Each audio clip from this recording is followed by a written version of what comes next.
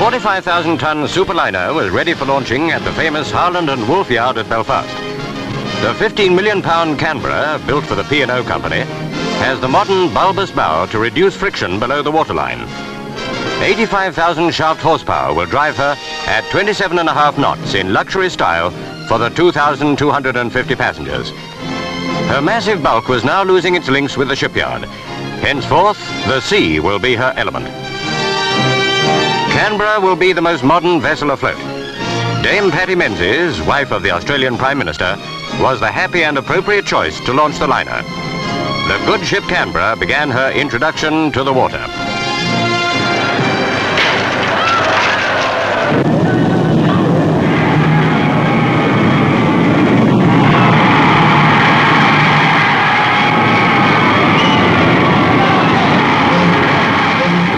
Only a little more than half the tonnage of the Queen Elizabeth, the Canberra is much more than half her size.